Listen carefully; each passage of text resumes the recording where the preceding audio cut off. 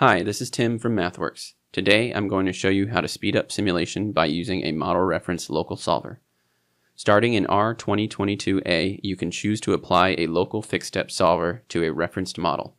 This can be useful when your model contains subcomponents whose time constants of interest differ by several orders of magnitude.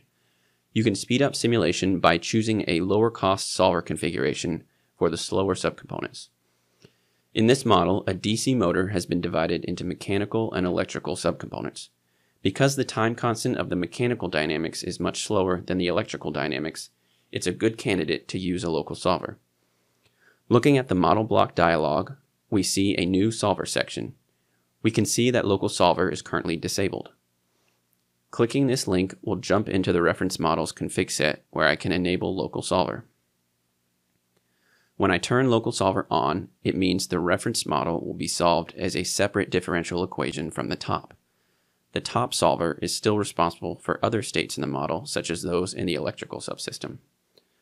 The local solver settings are controlled by the solver panel of the referenced model's config set.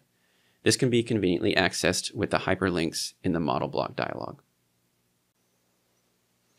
Here I've chosen to use ODE2 as the local solver with a step size that is several orders of magnitude larger than that of the top solver.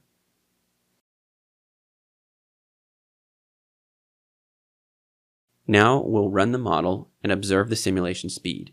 The gauge shows how far the simulation is advancing for each second of computation time.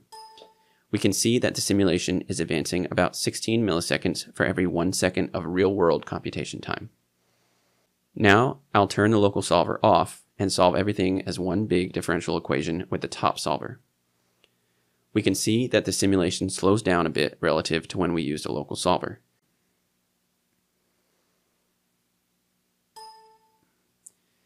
You can also use a variable step top solver with a fixed step local solver. Here I've flipped the DC motor model so that the electrical side is solved locally with ODE2 and a fixed step of 2 times 10 to the minus 7. The top uses ODEN with a max step of 0.002. When using a variable step top solver, it is important to check Enable Decoupled Continuous Integration in the top model. This ensures the variable step in the top is not constrained by the local fixed step size. In this configuration, we see that we're able to advance about 25 milliseconds of simulation time for every 1 second of real-world computation time. Now I'll turn local solver off and use ODEN to solve everything. Since we need to capture the dynamics of the electrical model, I'll set the max step down to 2 times 10 to the minus 7.